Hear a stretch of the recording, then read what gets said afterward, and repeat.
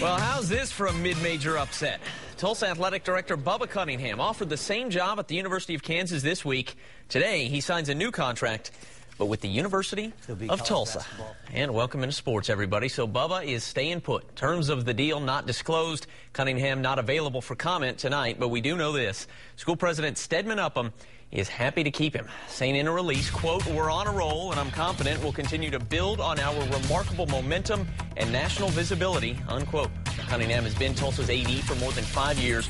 Golden Hurricane won 31 Conference USA championships in that time. Speculation is that ticket scandal within the Jayhawks program and some of the folks that remain involved, a deal breaker for Cunningham.